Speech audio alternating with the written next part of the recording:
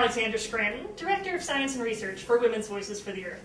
In this segment, we'll talk about the chemicals found in cleaning products and how they could affect you and your family. In our report, Household Hazards, we looked at the material safety data sheets provided by manufacturers for hundreds of products.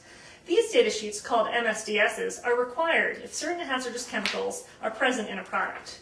We looked specifically at 5 different types of toxic chemicals.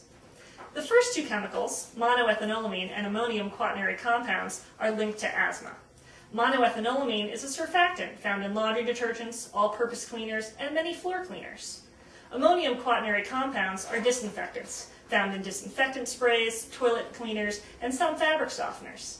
Both chemicals have been determined to cause occupational asthma in cleaning workers.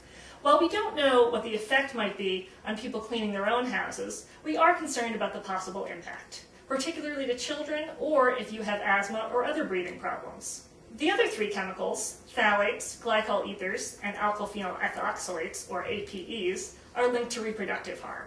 Phthalates are chemicals found in fragrances and are used in floor polish and window cleaners. Exposure to phthalates has been linked to lowered sperm counts and developmental problems in baby boys.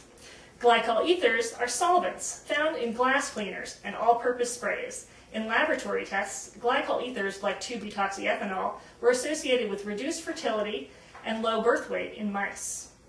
Alkyl-phenyl ethoxylates, or APEs, are surfactants found in laundry detergents, stain removers, and all-purpose cleaners.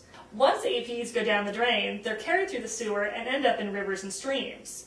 Baby fish born in those contaminated streams have a much harder time surviving. If baby fish and mice are affected, how might this exposure affect your fertility or your children's development?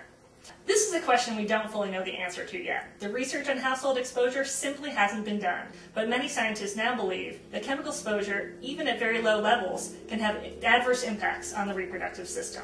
The tough part for us as consumers is how to tell if our cleaners have any of these chemicals. The only sure way to know what's in your cleaners is to make them yourself, out of ingredients like baking soda and vinegar. So let's get started and have some fun.